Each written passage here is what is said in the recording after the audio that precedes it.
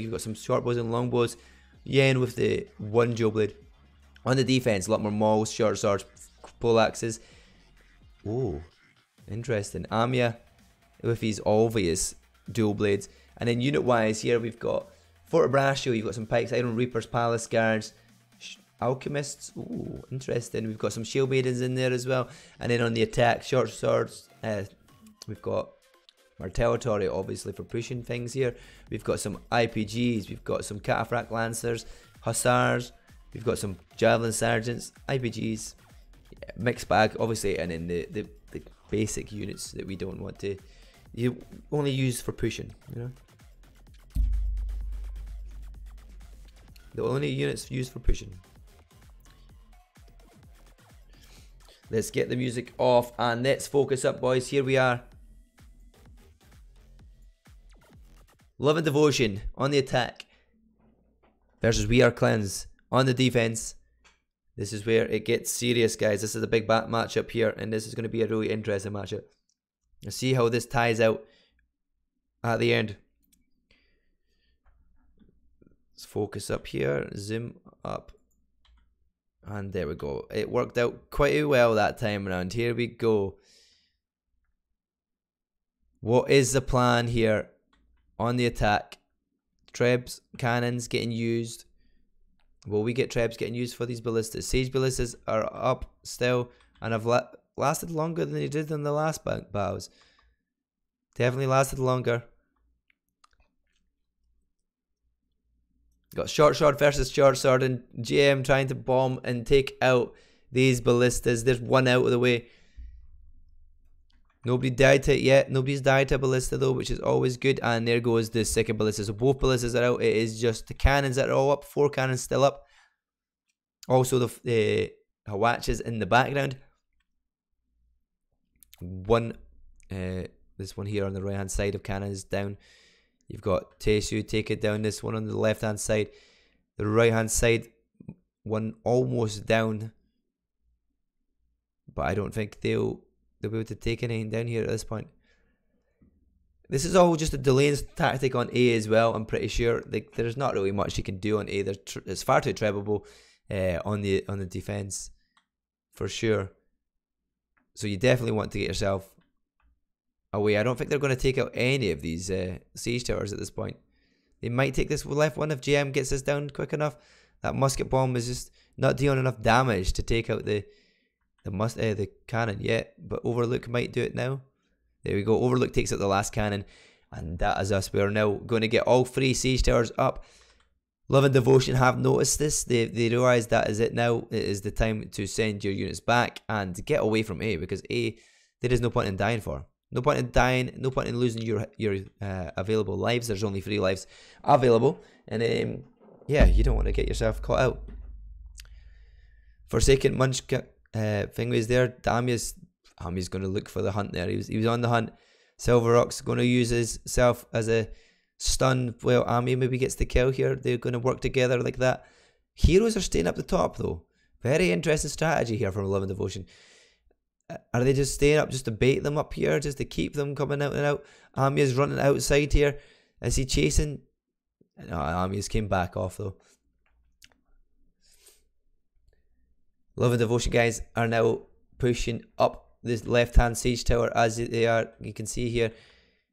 WeAreClowns guys not giving up so quickly. They were just baiting. Like, they're able to stay there. GM picks up his first kill though. GG, there we go. GM, you get something there. So your name comes up on the screen. First thing, first kill. A will be taken now. Amiya is just rolling around, heading away, just trying to see what he can do there, but he's gonna run off. He's going to run to safety up the stairwell. Flynn and Silverrocks is running away. And then you've got Yen up here looking along with GM. Just looking to see what is down there in the back. Javamil going to collecting some units. Wincrow's already set up here. We've got a lot of the boys from WeAreClowns just getting themselves set up now. They're going to defend. They're going to be doing quite good rotations here if that's going to be how they're defending it. You've got Marcelo in the back there. Love and Devotion are pushing all the way, like similar to the last battle, all in one direction. All going one way. all pushing down that stairwell, or at least looking to push down the stairwell. And Chippy's like, nah. I'm going straight up at you. I'm going to go straight up at you. Just baiting the heroes out, in and out. Trebuchet has been called in. Good early Trebuchet that actually might take out some of their units on top of the stage. It actually does. Look at that Trebuchet. It literally hits their own units. It hits so many of their own units, and they didn't even realise. Well, that happens. WeAreClowns are pushing up to the stair, and they're going to stay on top of the stairs here with the Imperial Spears. ISGs at the top of the stairs here. Love and Devotion are thinking otherwise. Right, we're not going to go that way now. We are going against that. They are going to have to back off. WeAreClowns pushing their way back. There is nobody anywhere else on the map at this point in time. Hero-wise, still alive. Not much units left. Not many units died so far. Not really much going on in terms of one treb used. But it's just switching them out. A lot of players going back to the siege. Going back to the supply point here. Changing up units, getting re-health because they hit themselves with a bad treb in the back, which is never a good sign. I think WeAreClowns noticed that was the case, and then they decided, you know what, we can push against this because they've took some of their units out. So we'll slowly get up the stairwell, put them off a little bit. But they're all set up. You've got Renuke in the back here, going to that supply point, which isn't taken yet. SX kicks and is going to wait and look for his point. Is he going to run around and try and get a kill here? Is he going to try and... Yeah, he's going for it. We're going to watch it for a second. We'll watch this angle. SX is going for it. He's stopping the cap, but he's chased him away. Runnick's run away. Flynn is coming to support it as well, but Rinke is going to run away. Sensu picks up Armageddon. Overlook kills Silver Ox. Couple of heroes dying now, and the push is coming in. Love and Devotion using the same strategy. They're coming up the same stairwell, going up the same way. They aren't even splitting here, which is what I thought they were going to do. WeAreClowns just holding the stairwell, going to keep themselves there. They've got Palace Guards, they've got ISGs, another set of ISGs down below here as well, and some Senjis. Is that Senjis? They've got some Flamers. They've definitely got some Senjis. But overall, just holding on the stairwell. The reason they're staying on the stairwell as well is you can't be trebbed. That stairwell will not be trebbed. You might get sneak one in it, but if you're going to do that, you're going to hit a lot of the units on the top. Love and Devotion have just decided that's it. We're going full in. They sent the Palace Guards in for the charge. Lots of Palace Guards charging and bracing. Mixer picks up a kill there. Mixer picks up a kill there against Forsaken Mungchuk. But the Flamers and the Senjis putting in some work at the back here. All the Flamers ripping up the stairwell. Love and Devotion, guys, are stuck on the stairwell here. Rink kicks up a pill. He kicks up Dunker. Heroes are dying, but it's 13 to 13. It's an even matchup here. We are even for even. It's a good push, good idea here from Love and Devotion. Are they going to keep pushing forward with it? But Javamil brings up his units. Lots more units coming up. ISGs are moving forward here. Lots of clusters up here, but it's still 13 v 13. Still 14 trebs left available as well. And obviously, we're seeing Javcav throwing their javelins up the top of the stairwell. Fort Brasho at the top here are holding their own at the top. Units can't push any further forward, but also heroes can't push up further forward enough to kind of break up the Fort Brasho there. Javelin Sergeants at the top and Senji's at the top here from Love and Devotion as well. But a fair trade I think out of that. No major losses on either side. Also a few hero kills on either side picked up, but we're pretty much even. 4 and 4 deaths on either side. It's looking pretty even. WeAreClowns are pushing up off of the stairwell though. They're going to push away and try and get some hero kills off. Armageddon gets picked up. B is being taken though for a little bit, but there's a wee switch around. Overlook dies. No idea who was over at B, but they were rotating off a little bit. WeAreClowns having to come back. Amya picks up Nami, which was the guy on B. Samurai Kek W picks up the supply point on the top, and now they're going to have to reset Love and Devotion for the attack here. They're down to 12, 15 on the attack. The defense is still available. But we are seven deaths on the side of the attack for Love and Devotion, and only 4 deaths in the defensive side. Good rotations. They noticed the B cap. It was slightly capped. It wasn't a major cap, but B got a full send of defense back and forward. But it was a good idea. It was a good idea there as the longbow to go on and try and pick up a wee bit of cap and see if they can do anything with it. Now we're just going to see a different setup here of where they're going. They're coming in through the gateway and they're all going through the gate.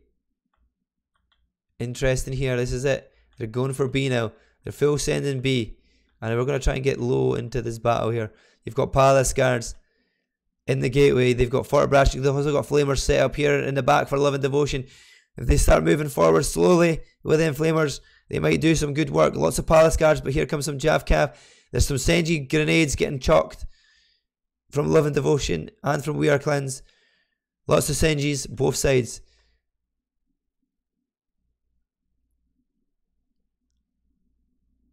Nothing can be used here bar from Flamers, but the Flamers are far too far back, I think, to be doing any damage. They need to be pushed forward a little bit. They're way back here. Only 2 of them left. Samurai Kick W pushing. Javelin Sergeants are in the back still there as well. But if we look at the map here, it's just all full sending here. Elak goes false to his death. There goes Papa Bear. The attack are losing numbers. They're down to 11 on the attack, and this view is not very good here. Pushing out from WeAreClowns. They are slowly pushing. Well, I would say slowly, but it's pretty quickly pushing out the attack of Love and Devotion. They're down to 8 alive. Amya going out here trying to pick up the Senjis that are retreating with the units. And now you can set up here at the front. Where's the setup now? Love and Devotion going up on this stairwell here to C. There's a set of ISGs and Fort Brascio coming to the C side.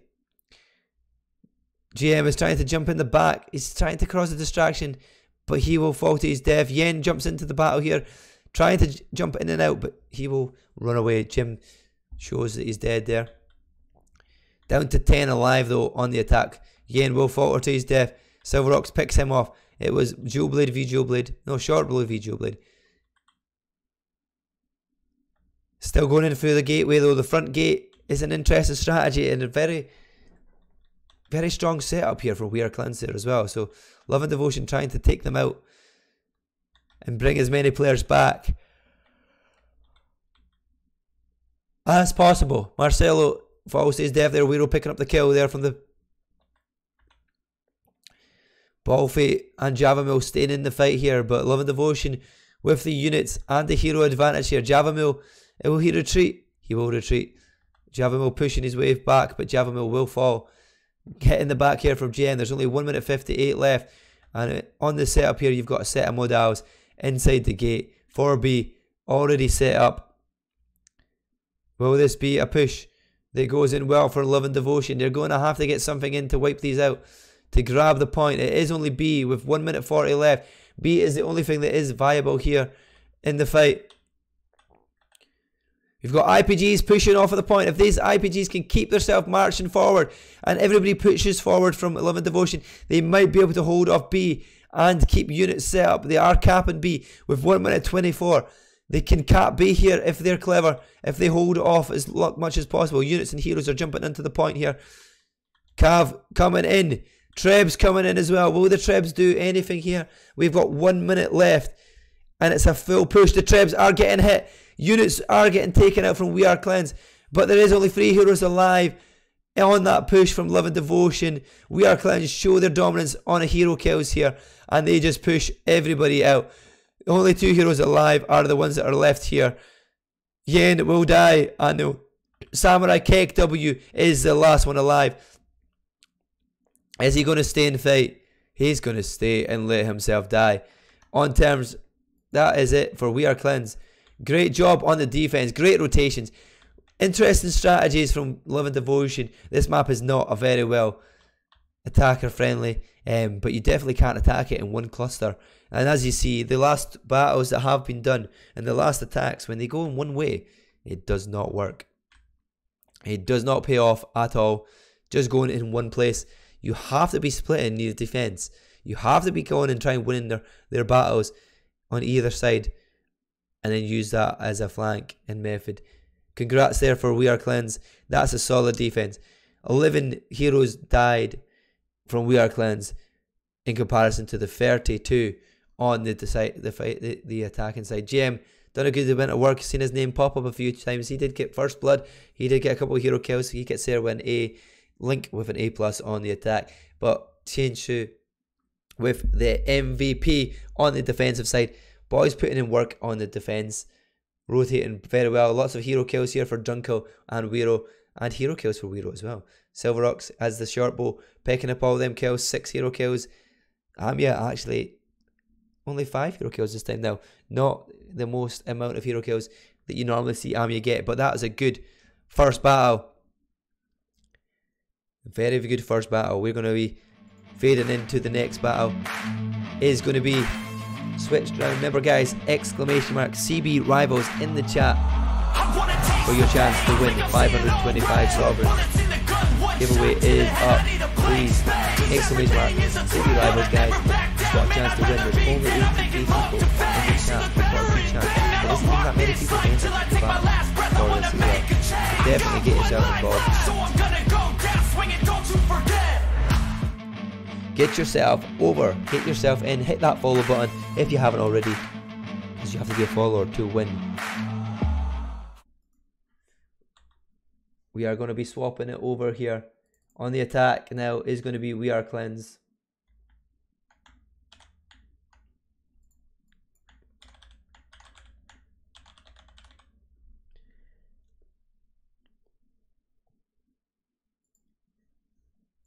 And on the defense is Love and Devotion this time around. Like I said at the start, both are solid houses. A very difficult map to attack. But Love and Devotion, how are you going to do on the defense of it? Will you guys be able to hold just as well as your alliance members, WeAreClowns, did this time around? It's going to be interesting to see how this pans out for this matchup. Both solid teams, and we saw there how well both of them done.